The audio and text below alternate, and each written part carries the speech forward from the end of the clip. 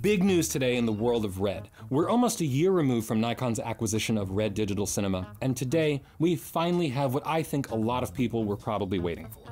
Red is releasing Nikon Z-Mount options for both their KOMODO X and V-RAPTOR X camera bodies. The addition of a Z-Mount opens up the door to native support of Nikon's entire Z series of lenses, and it also means you can of course add classic F-mount series lenses as well. Hey, I know I'm not the only one who loves vintage glass on modern cameras.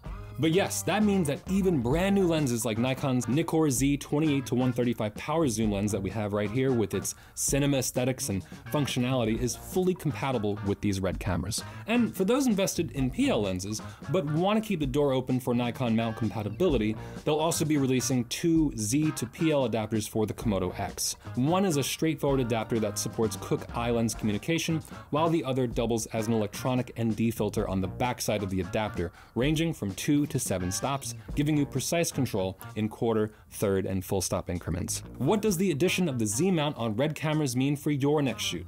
Let us know in the comments below.